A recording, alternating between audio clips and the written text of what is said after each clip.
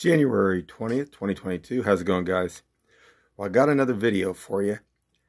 Back on January 15th, I did a remote view of space, and a photo come up that was posted on another YouTube channel.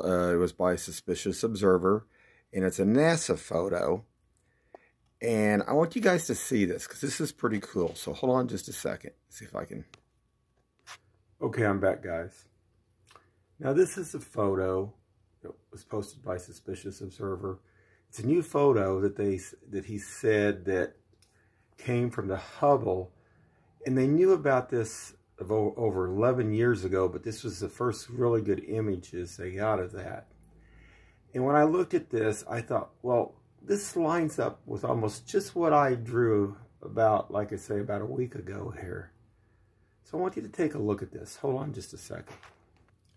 Okay, guys, I'm back.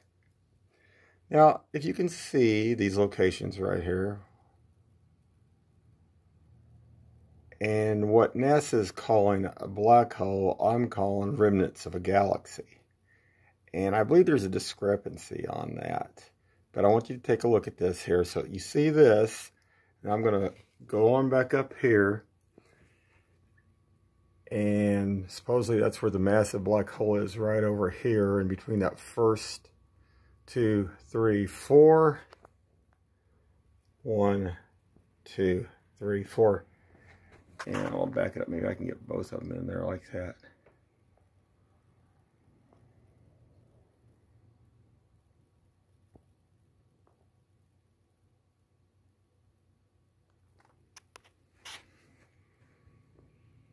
Pretty close. Pretty close. And like this right here where I drew this, see if I can go over here. You can see how this comes down like this.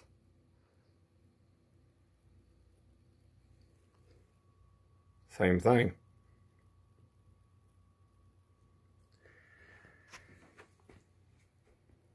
Anyway, guys, just a short video. I thought this was pretty awesome, and I'll have another video coming out here shortly on metaphysics about the chakra, and maybe how to open your chakras up if they're not open, some of them, and using crystals. And keep your eyes open, guys, and have a good one out there.